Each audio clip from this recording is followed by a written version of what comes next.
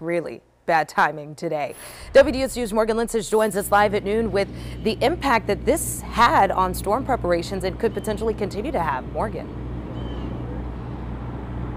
Yeah, Christina, so when we got here about 30 minutes ago, this road next to me was just a full line of traffic as people were waiting for that bridge to reopen. And I'm told that the issue was actually with those barricades that come down when the bridge is up. They were stuck in that spot and have since been repaired, and so now there is not an issue. The DOTD got that mechanical problem under control just a little bit before noon, and as you can see, fishermen are now heading out towards Shell Beach to get their property to bring it in before Hurricane Zeta gets here. And Parish President Guy McGinnis says he's just really thankful that this problem was fixed so quickly, because he says this is an ongoing problem and it can be honestly a dangerous situation whether there's a storm coming or not.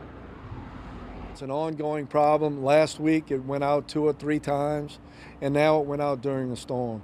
It's a very unsafe situation whenever that happens. If someone has a heart attack or needs EMTs, or if there's a shooting, if there's a boating accident, we need to be able to get across this bridge.